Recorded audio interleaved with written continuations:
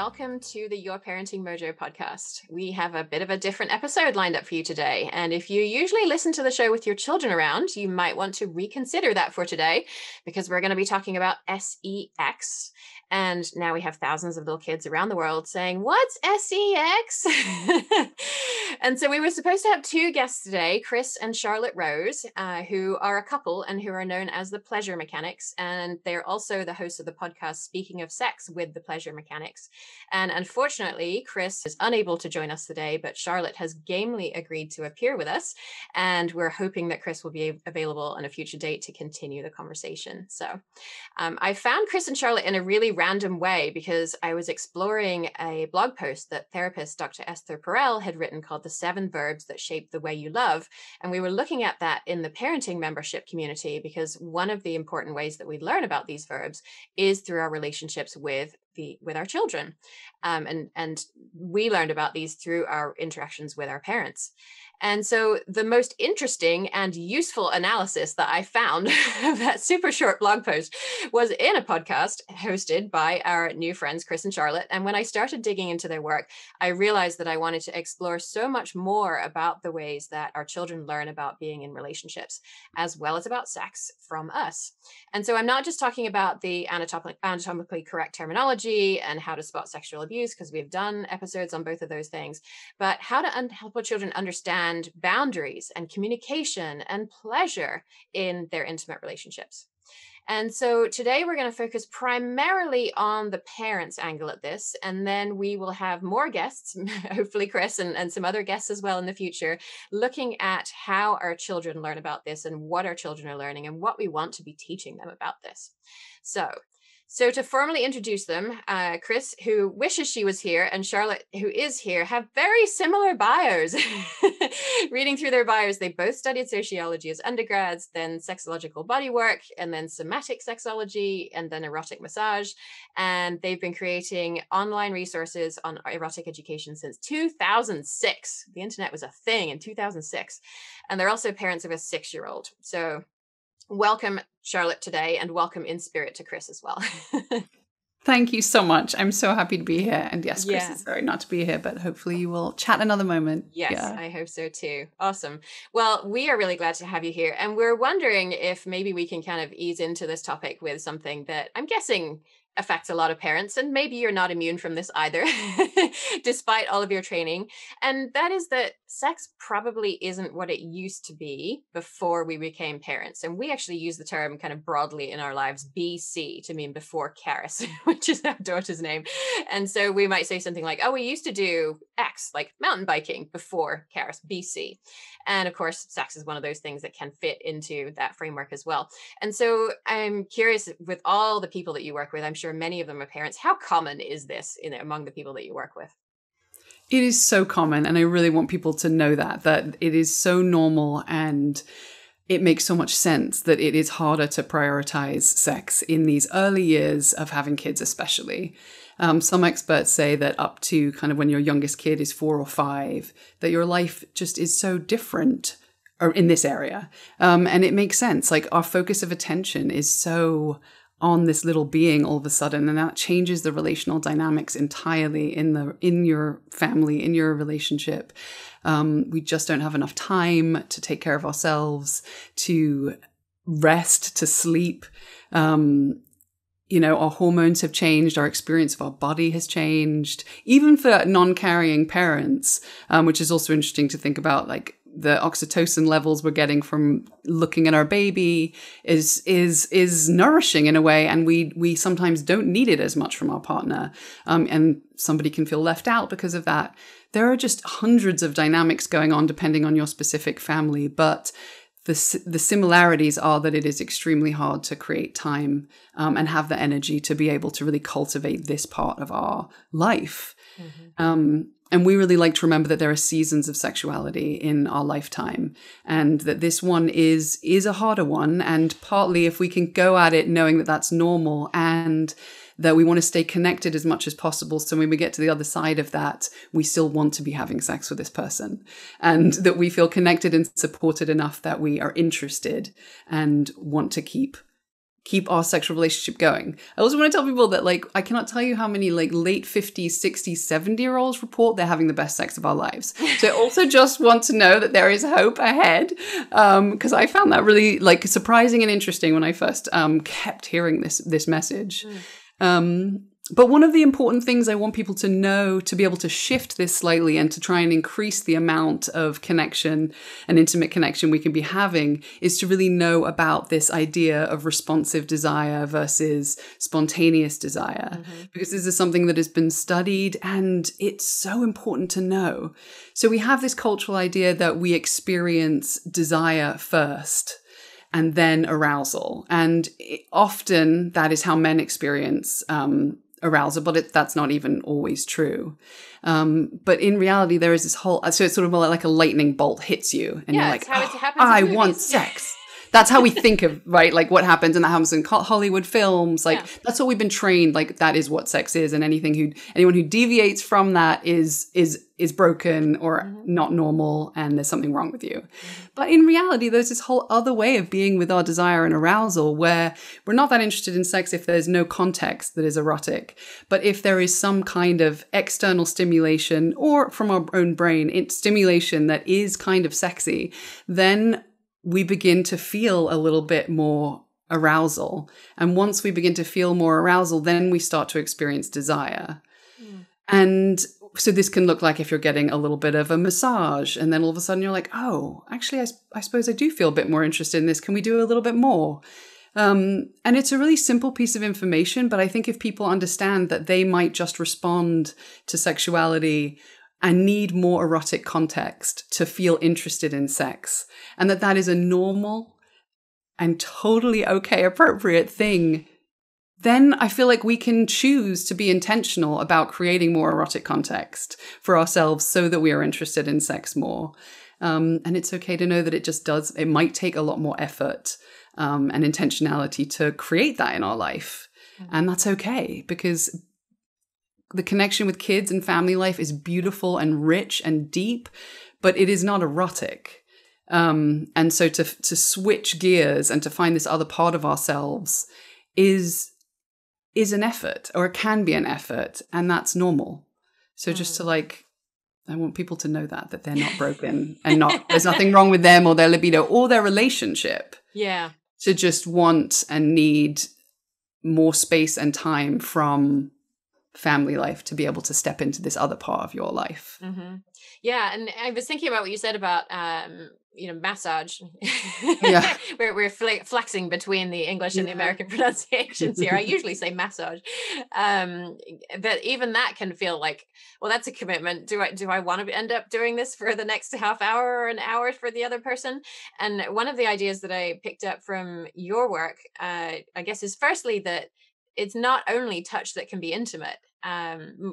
Just as I was getting ready for this interview, my husband came in and got the computer set up for me and got a glass of water for me and made sure I had what I needed. And that was a really connecting thing for me. And that's the kind of thing that will, carry through into other areas of our lives. So it doesn't have to be touch, but it can be. I wonder if you could speak to that first, and then I want to talk about your 3-minute, your 3-minute thing.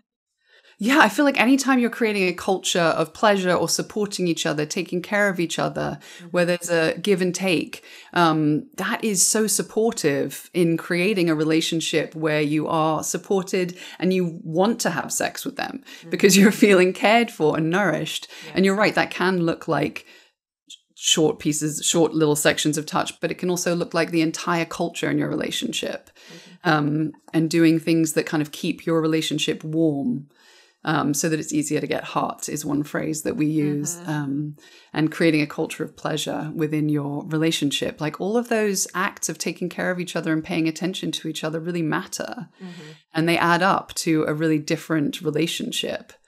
And I think especially in these younger years of parenting, like that is so much of what we can offer one another, is that kind of give and take, and it matters. Yeah.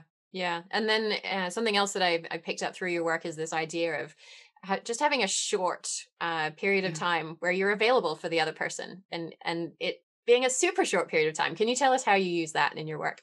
Yeah. I mean, you're totally right that when you have like, it feels like a commitment to say yes to like a half-hour massage or an hour massage. That is a big commitment. Especially when you're in this like parenting context. You're like, I don't know if I'm ready for that. But the idea of just having 5 minutes of massage or offering 5 minutes of massage, even while you're on the couch or, you know, your foot massage, your back massage, whatever, it can just make such a difference. And it really does change your hormones. It changes your experience of your body. It can begin to have you relax. And you don't have to say yes to having sex, to having an hour of massage. Like these small micro moments, they really, really, really do add up. And that's a safe thing to say yes to. And cultivating in your relationship the idea that you can have these small moments and that doesn't mean that you are necessarily saying yes to sex is really, really, really, really important, because then you can say yes more often. It's sort of like otherwise you're saying yes to like as if sex was like having one meal at a buffet, you know, and then like every time you went you had to eat the same meal. You would just want to stop going. Whereas if you were like, it is literally a whole buffet. What can I eat this time? What do I feel like this time? What's authentic to me right now? And you can have like little bits here and there. And if you make that agreement with your partner through communication, that when you're saying yes to any kind of erotic play or any kind of erotic touch, that doesn't mean you're saying yes to intercourse. You truly can say yes more often. And those bits of warmth in your relationship, whether that's touch or connection in any way, really contribute to a more loving, connected relationship.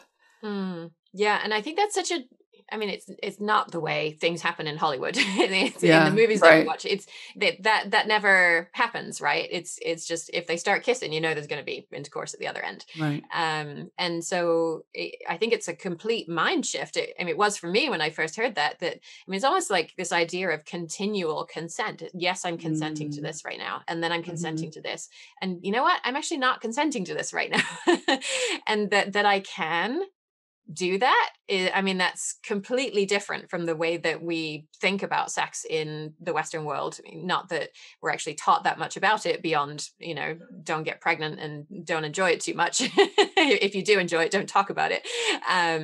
But it isn't presented to us in that way. And so the idea that we can actually have that kind of relationship with another person where it can be not a constant negotiation, but almost just I don't know. How would you say, is negotiation the right word or not? Well, I think that we often think about sex as something, it's a performance that we do right or wrong, you know, and when we start to really think about it as a mutual exploration of pleasure and something that we're curious about, and like, what do you need right now in this moment? How can I support you? How can I nourish you? And we think about it as this renewable resource, pleasure being a renewable resource between the two of you, that one of you who has more energy can give you more than another moment somebody else has a little bit more energy and can offer more. It becomes a really different thing to frame it as a mutual exploration where you're just curious. And it's like sex is adult play. And so how can we play together right now where there aren't the same rules and boundaries of like what is correct and right? But it truly is an exploration. It becomes much more interesting and we're able to really be real about what we are doing. Because also the thing about sex right now, especially in younger year sex, is a lot of people are having sex as an act of caretaking their partner's needs, right? And that is not very sexy. And can be problematic if we're just like doing the sex in order to like keep our partner happy, which is different than valuing our intimate connection and prioritizing it and making time and effort to contribute to it. But it is, when we think about sex as like something that is about our own pleasure and fulfilling our own needs and our own desires and curiosities, the shift, it shifts where the attention is. And it's powerful, I think, for us to really think about, what do I want right now? What would be nourishing to my body? And to give time and energy to that inquiry. And that helps us not be in the performance mode of just like on routine. Yeah. And if I say yes to the first step, Yeah. if I say yes to being touched, that means I want intercourse at the other end. Yeah. And so it seems that that's a really key conversation to have with your partner. It's not just something that you can kind of magically make happen, this shift in the way that you see sex. It has to be something you talk about. I don't think couples talk about sex that often, right? Mostly. Yeah, I mean, we've grown up in such, there's 40 years of abstinence-only education for adults at this point. Like, there is such a culture of secrecy and shame, and there's been so much harm and abuse that has happened in that space of secrecy and shame, unfortunately. So then when we get to our relationships and we're trying to have intimate, loving connections, but like on top of all this misinformation and silence, it's really challenging. And so many of us are not equipped with enough confidence or comfort just talking about sex. Mm-hmm. And it is so important. It's really challenging to think about having a really like beautiful, exquisite, delicious sex life without being able to have any conversations about what you want, what the other person wants, how to hear that request, how to have boundaries around what you do and don't want. I mean, there's so many skill sets.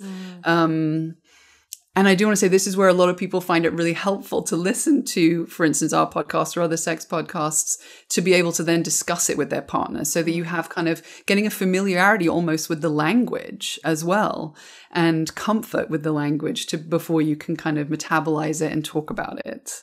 Yeah.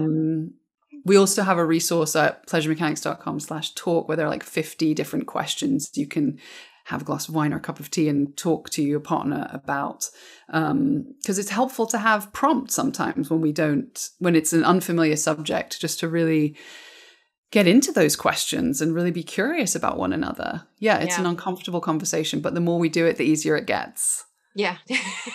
Right? I often say, same with everything. Completely unrelated context is like saying penis or vulva to your child, which when you first start doing is like, I can't believe I'm saying this out loud. And the more you do it, you realize it's actually kind of scary. So we'll put a link to those conversation starters on the episode page. And I think it can be really helpful to sort of have something. I mean, it's sort of a way to hide the shame a little bit, right? It's like, I want to know this, but I'm asking because the question's on the list. I'm not asking because I'm thinking about doing something that's dirty or anything like that. Totally.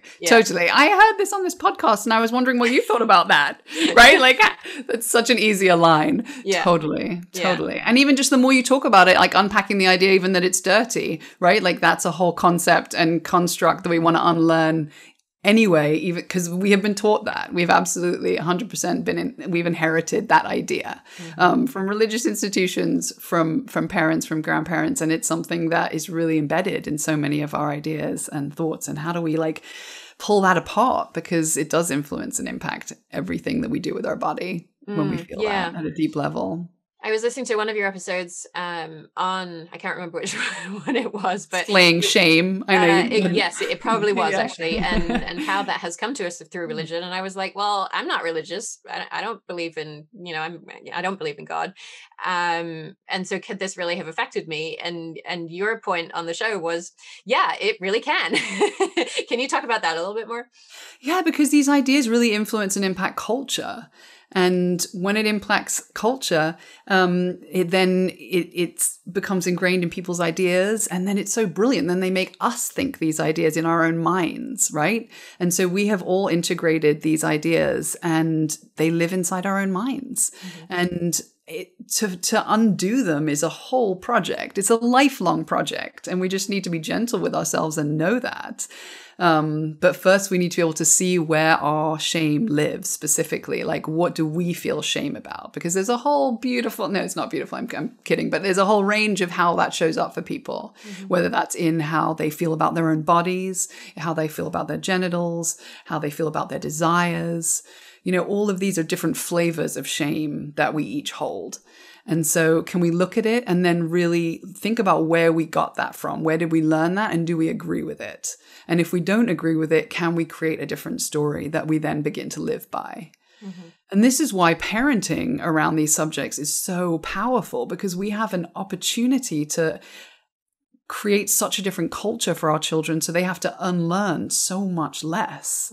And it's such a beautiful opportunity that we can't even know how much of an impact that will have. But to like raise children where there is less shame about their bodies and their genitals and having desires and expressing them and having boundaries and that consent exists, all of those pieces cannot be underestimated how important they are and how powerful they can be. And so as we're parenting our children in these ways, like we're also reparenting ourselves in a way and like declaring that these values matter and it's important. And so I love that you're talking about this and including this in your sphere, because these are parents that are really interested in parenting well. And what a beautiful aspect of life to include in that. Yeah, I mean, it's critical, isn't it? That it's a central part of our happiness as adults that we get essentially, I mean, we get so little training for any of it, any of the stuff that really matters in life, like how to be in a relationship with another person, how to actually take care of and nurture a baby. You don't learn anything about that. And unless you had amazing parents or, you know, younger siblings where you were intimately involved in that, we just aren't taught any of that stuff. And so, yeah, the idea that there's anything to learn about sex beyond avoiding getting pregnant is completely out of the realm of possibility in our current education about sex. And so when we're talking about shame, we sort of talked about it at a high level, and I'm wondering if we can kind of bring it down to even a bit more practical level of how parents can see this showing up. And I'm just trying to think about how I think about shame in other aspects. And one way that I think about it is if I think of the words, you know, oh, I hope nobody ever finds out that ... then whatever feels in that ... is probably something I'm feeling shame about. So I'm wondering if that parallel holds true. And secondly, is it, you know, sort of, oh, I could never ask for ... Is that another way it shows up in sex? How do you how can you help parents to see, oh yeah, this is a way that shame shows up in my sexual relationships? Whew. Sorry. Yeah. So how shame shows up in the parent sexual relationships. Yes. Yeah. So that can show up in a lot of different ways. So common is the experience of people experiencing shame about their own bodies. I mean, that is such an enormous one that consumes an enormous amount of mental and emotional energy that absolutely blocks any amount of pleasure and connection that you can be having. For because both men and women, do you think people are absolutely. I think that we think about it more as a cultural experience for women, but as men have been targeted as a consumer class, they have been sold a lot of messages about how their bodies are not excellent enough, strong enough, masculine enough now. And so I think there's a lot of concern about their own body, and it specifically shows up around penis size and hardness. So it's focused there often, but that is an incredibly consuming conversation in a lot of men's minds. And it doesn't need to, because we know that women can experience pleasure from all parts of a lover, and that like the hardness and length of their penis is actually not significant in the amount of pleasure and orgasms that people are having. Because most women experience orgasm through clitoral stimulation. And so if folks can prioritize and focus on that, it can take a lot of the pressure away about penis size. But yes, so men and women and all folks, I think, have concern about their body, about what their genitals look like, whether they're correct. I'm using that in brackets. Whether they look right or wrong, or they're too much or too little. All of that, I think, spans across all people. And then whether or not their desires are okay, or too much or too little. Do they want too much? Is what they want kind of morally incorrect, or different than their own self-identity? You know, like whether that's somebody who it feels like a feminist, but then also wants to explore something in the BDSM realm and like have conflict about that. You know, there are all sorts of ways that we judge our interest in sexuality, but we would never judge somebody going to a horror film and think that means that they're morally that they have a moral problem. Like we have I'm actually skipping ideas because then I was thinking about fantasies, but sometimes people have fantasies and even that feels like they're not morally okay. And we just have so much judgment about sexuality, and it just gets in the way of all of our connection. Because when we're focused on our brain and our emotions, we're not focusing on the connection between the two of you there. And so you're in your own isolation and therefore not getting to connect and share love and pleasure and connection. And so it really takes us out of the relationality. And it's a real shame because often two people are in that together. And we're just not getting to experience as much connection and joy and pleasure as we could. Yeah. Because of these manufactured ideas about what is normal and correct. And it's so, I feel so angry and sad about it. Yeah. Because it's such a waste. Yeah. Yeah, there's so much of this that is a waste, isn't it? Of the way that we're taught to think about things and show up in the world. It makes things so hard for ourselves.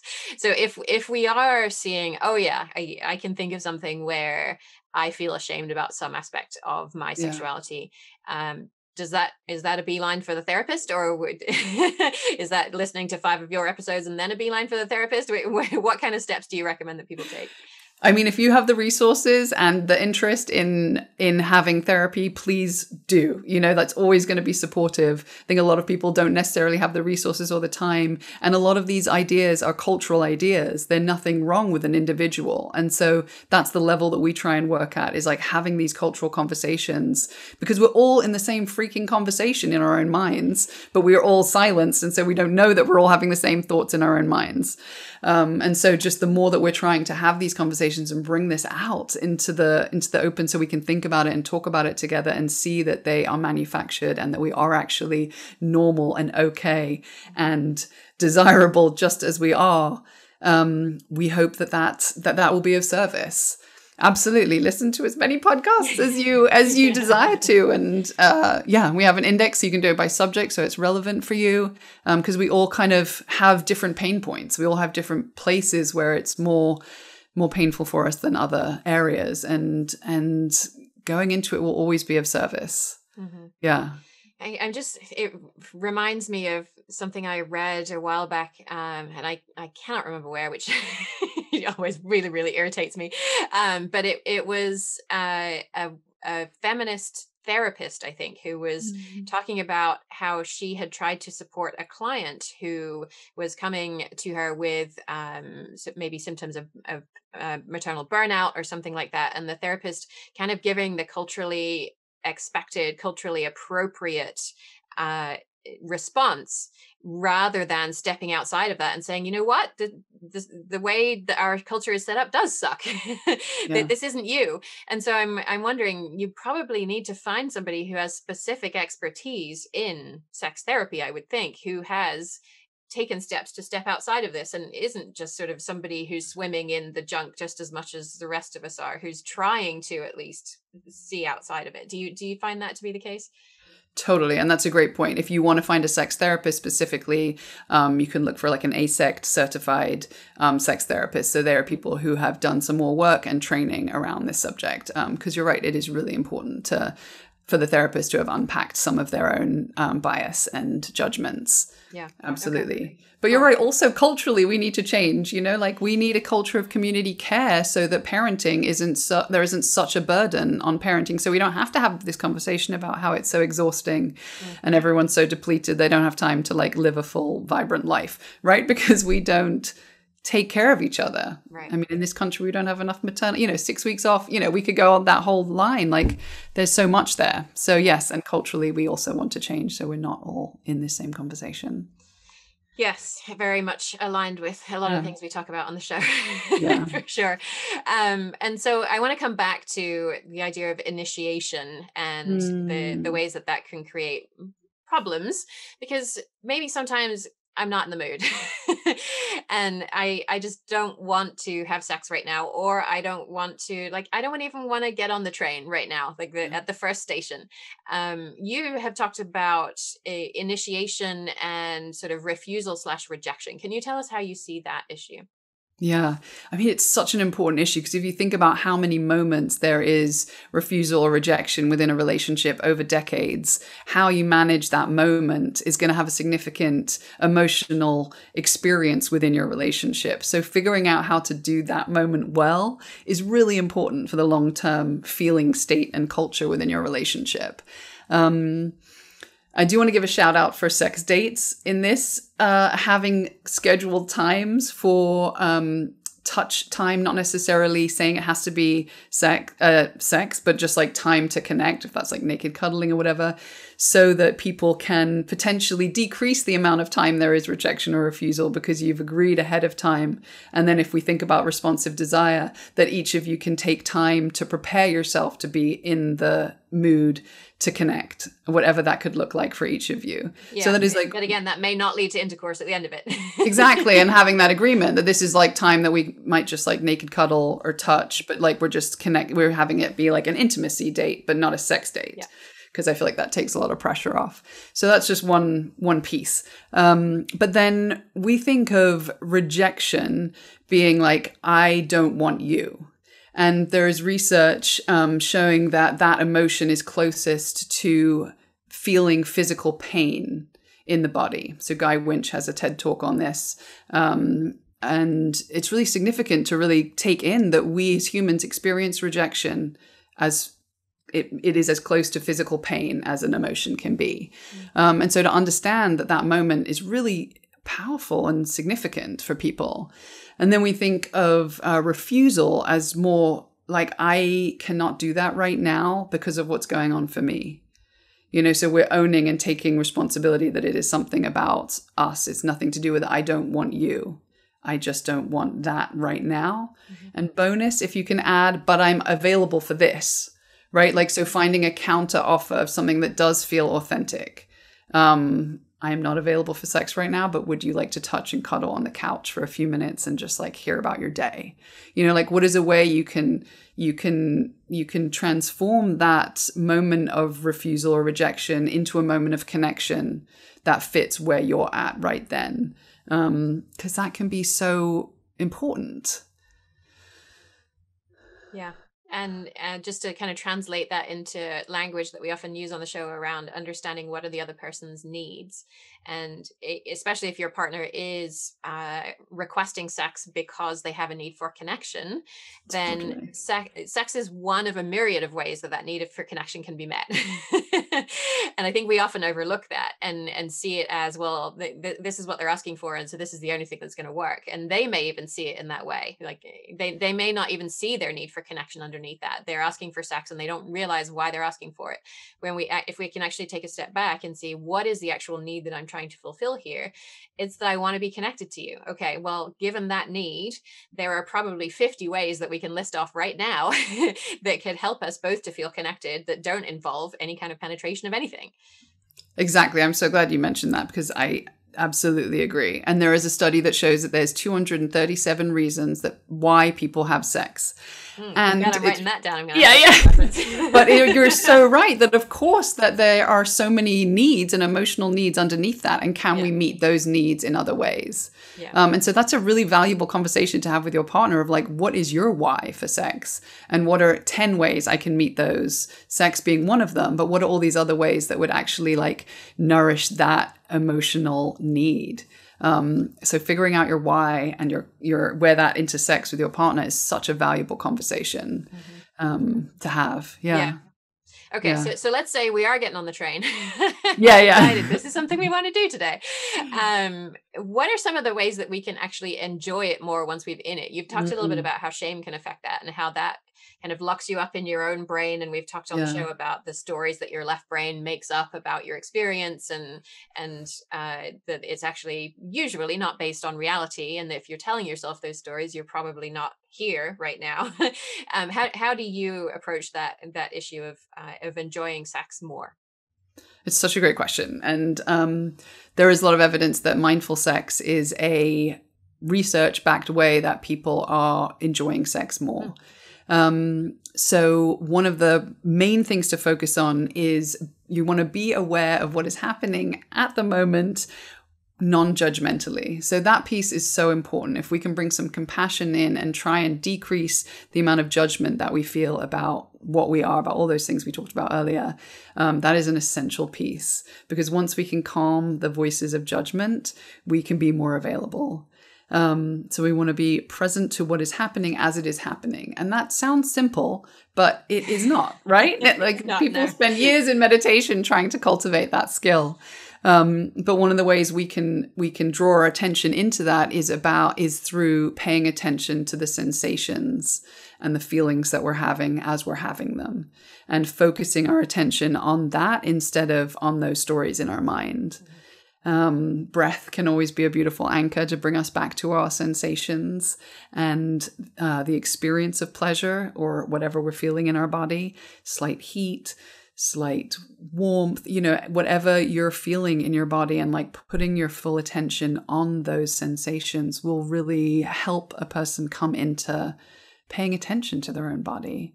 And that is a precursor to really enjoying the sex that we're having. There are, of course, a lot of other pieces around that. For instance, like, are we having sex that we're enjoying? Are there a lot of things to change and shift around making sure that the sex we're having is actually what we want to be having? So that is a bigger conversation where we're wanting to express our desires, know what we want, share it, communicate, make adjustments. There are a lot of skills in that.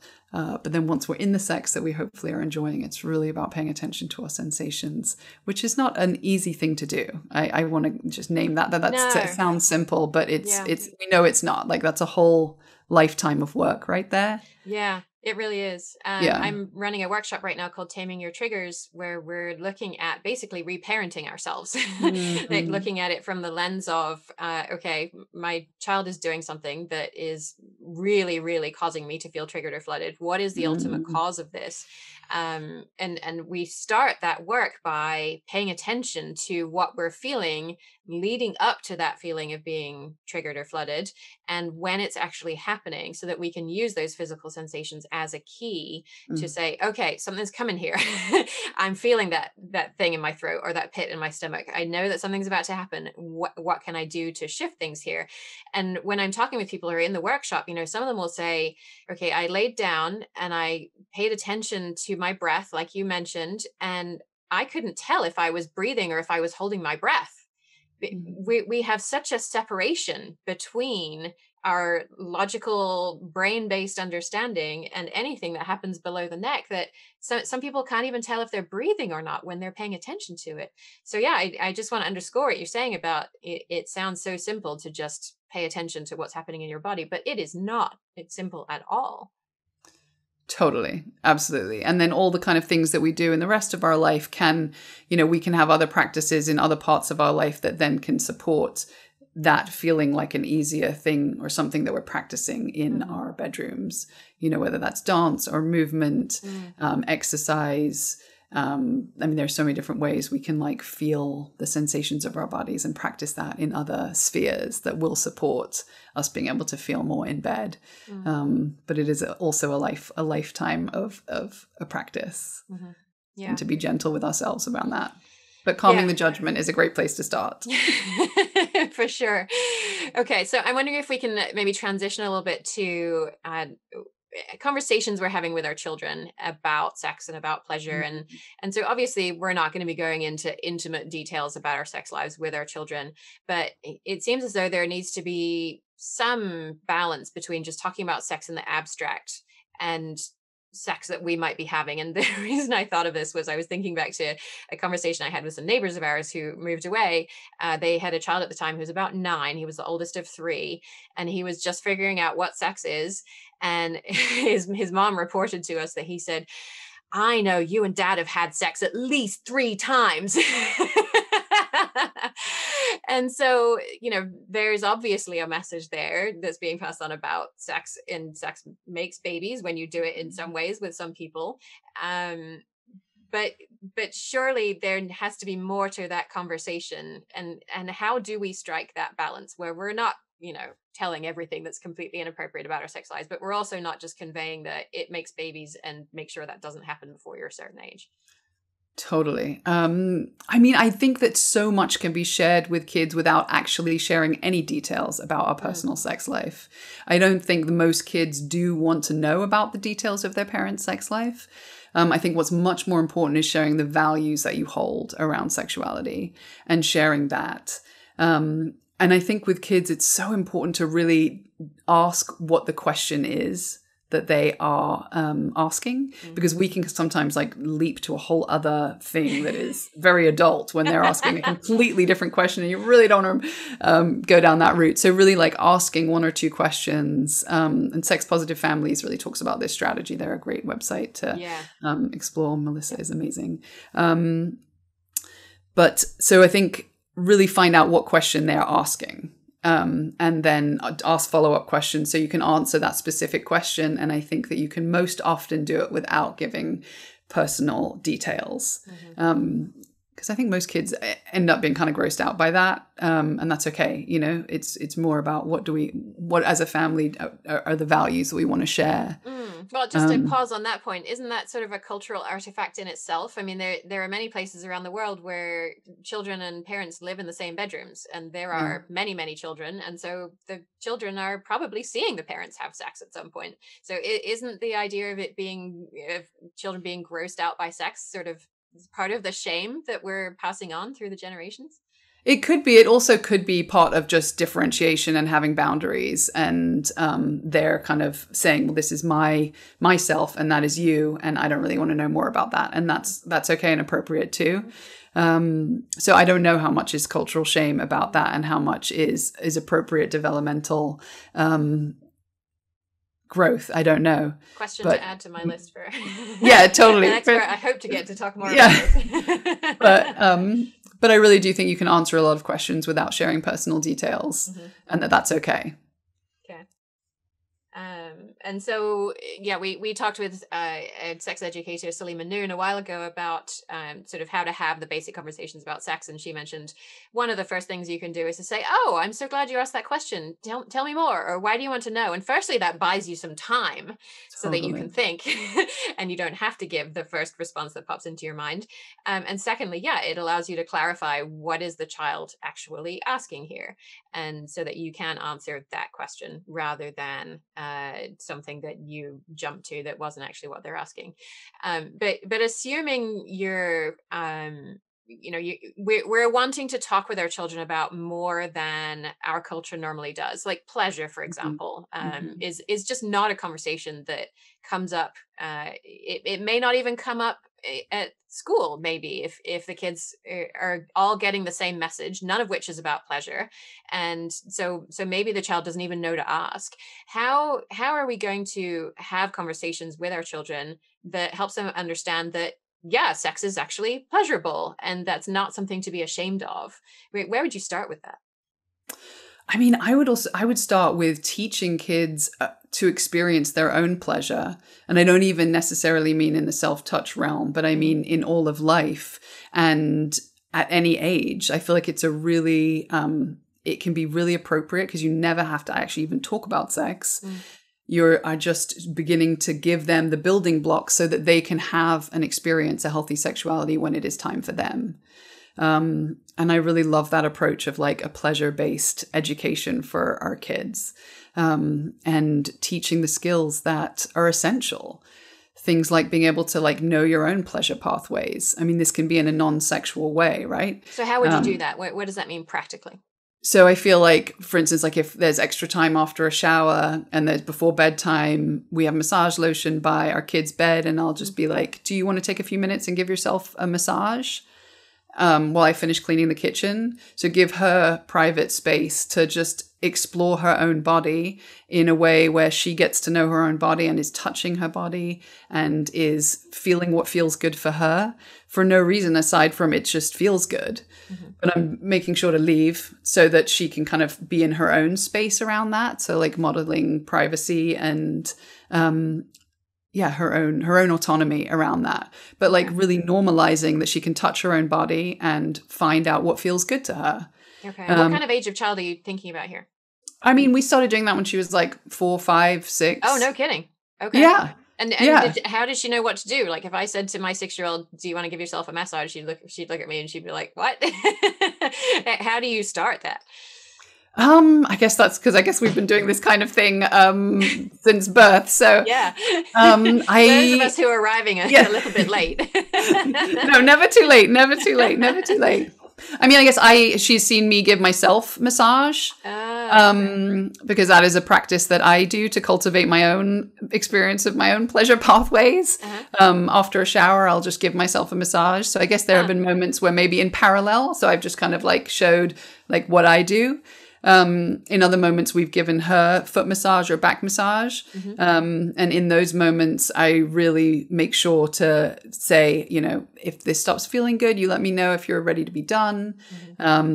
Let me know if you want me to do more pressure or less pressure or faster or slower. And I'm really clear in those moments that I'm training her to expect this level of attentiveness and respecting her boundaries, and that is assumed. That is how you start. And it can just be like on the foot or the back. You know, you can keep it super appropriate and not confusing.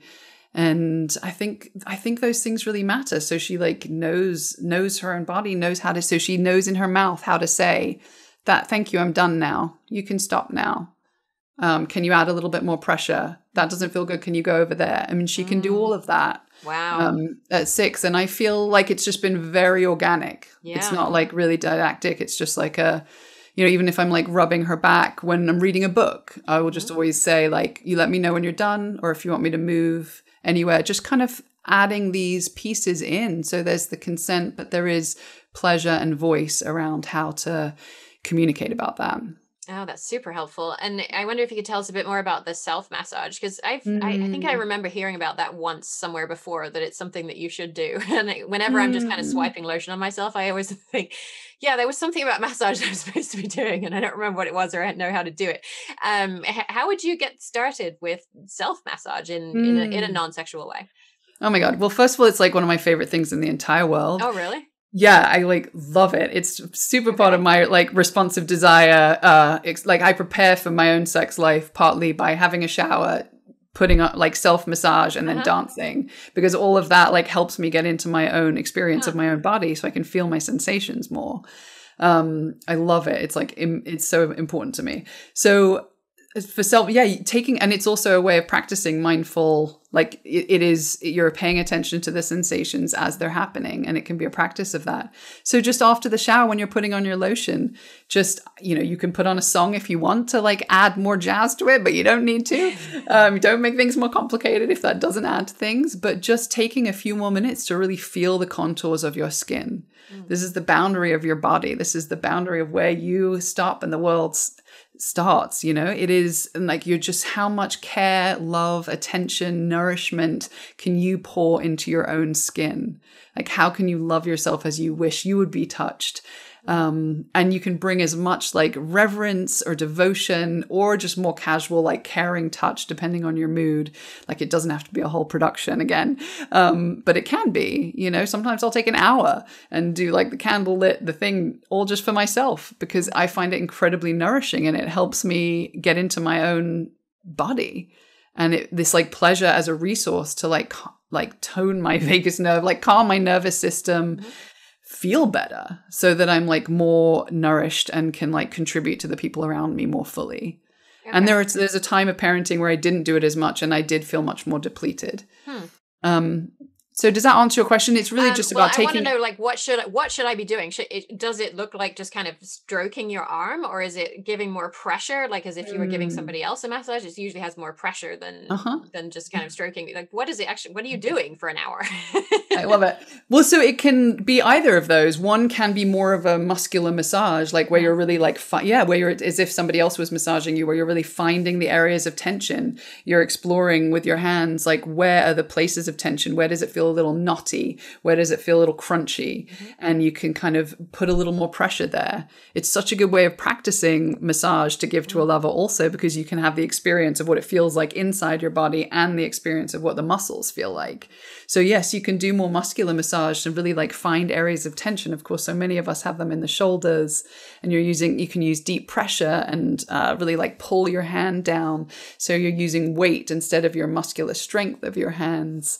You can massage your scalp. You can massage your belly, your breasts, like less in terms of a muscular way, but in terms of like a lymphatic kind of just pulling up towards the armpits, just so that you're like moving everything around. And in doing that, you begin to feel yourself more. Because belly massage. I love to do circles on my belly, more often lying down than standing up. Legs, foot massage is like dreamy. That's if I have 5 minutes, I'll just do like a few minutes of foot massage on my feet, and it makes such a difference to your whole body. So yes, muscular, or if you just want to feel relaxed, like the gliding over your skin can be really just relaxing and nourishing in a different kind of way. Okay, good to know. Any of that answer any of the questions? Yeah, for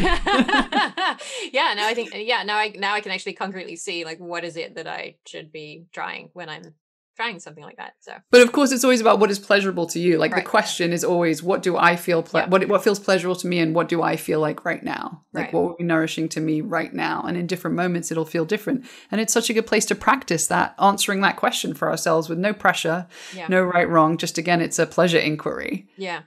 Although I could also imagine shame being an issue in those moments as well, potentially, when you are so focused on your own body and things don't look the way they once did. And there's evidence of children.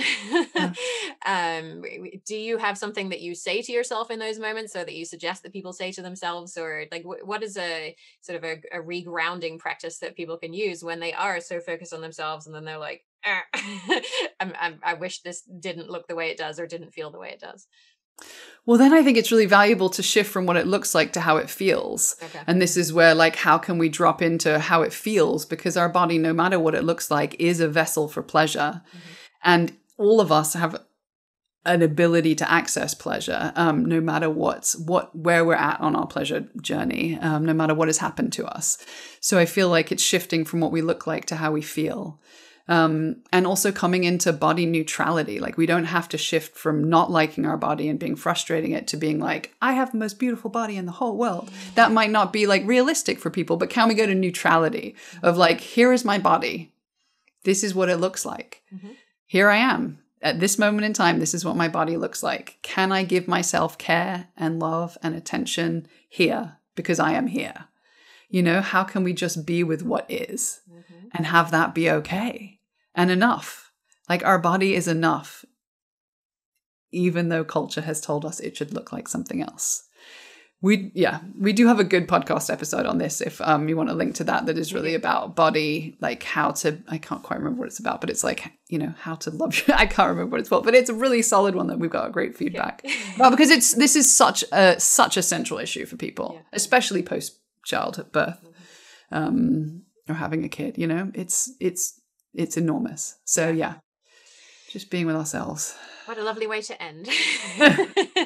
So I wonder, parents are probably thinking, okay, I need some more pleasure mechanics in my life. And you've only heard one half of the duo. You haven't even heard the sultry voice from Chris yet.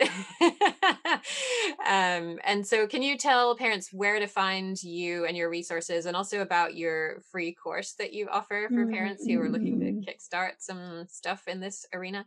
Thank you. Yes, we are over at pleasuremechanics.com, and pleasuremechanics.com/free is where you will find our Erotic Essentials course, which brings you into just all sorts of basics and essentials that we feel like are really important to unlearn what we need to unlearn and start building a more powerful framework to be really enjoying the pleasure that we can access in life, and to be experiencing better sex. Like, there are all these different shifts that we can make that are quite simple once we know them, and can have a really big difference in our life. So please do come over to pleasuremechanics.com/free. And I know that the links will be in the show notes page, I'm sure. Yeah, definitely. Along with references from stuff we've talked about today. So thank you so much for being here, Charlotte. It was such a pleasure to speak with you. A pleasure in so many ways.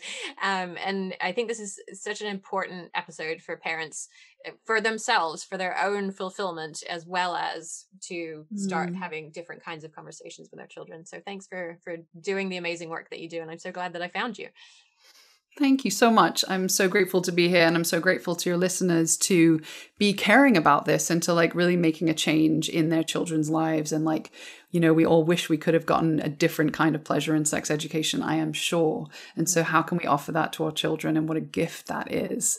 So I thank parents for like putting in that time and effort and doing the unlearning that we have to do in order to be able to be those parents that can shame-free say the word vulva and encourage kids to not feel as much shame in their own body. All right. Well, all of the references that we've discussed on today's show, as well as the links to Chris and Charlotte's podcast and to the free Erotic Essentials course, can be found at yourparentingmojo.com/pleasure mechanics.